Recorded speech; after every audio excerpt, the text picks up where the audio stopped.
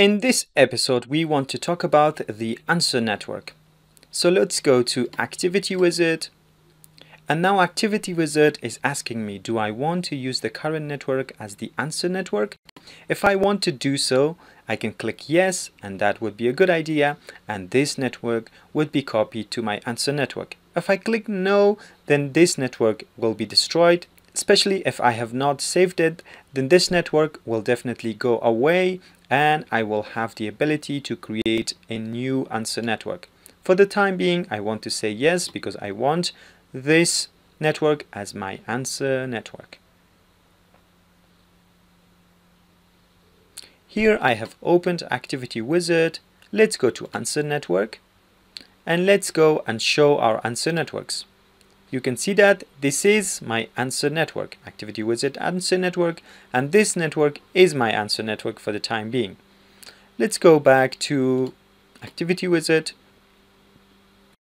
I also have the ability to import an answer network from a file. So if I click on here, I will be able to import a PKT file. And if I use a PKT file as my answer network, that PKT file can be imported. And the same way it can be exported. If I have a currently created answer network, I can export it to a PKT file. And in here I have the assessment tree that based on the assessment tree, I will mark the elements of the network on which I want to assess the students. We will talk about assessment tree later on in this series.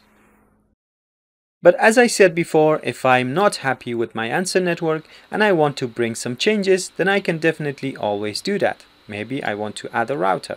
Now I have added a router, and if I go to my Activity Wizard, the router has appeared and it has become part of the answer network.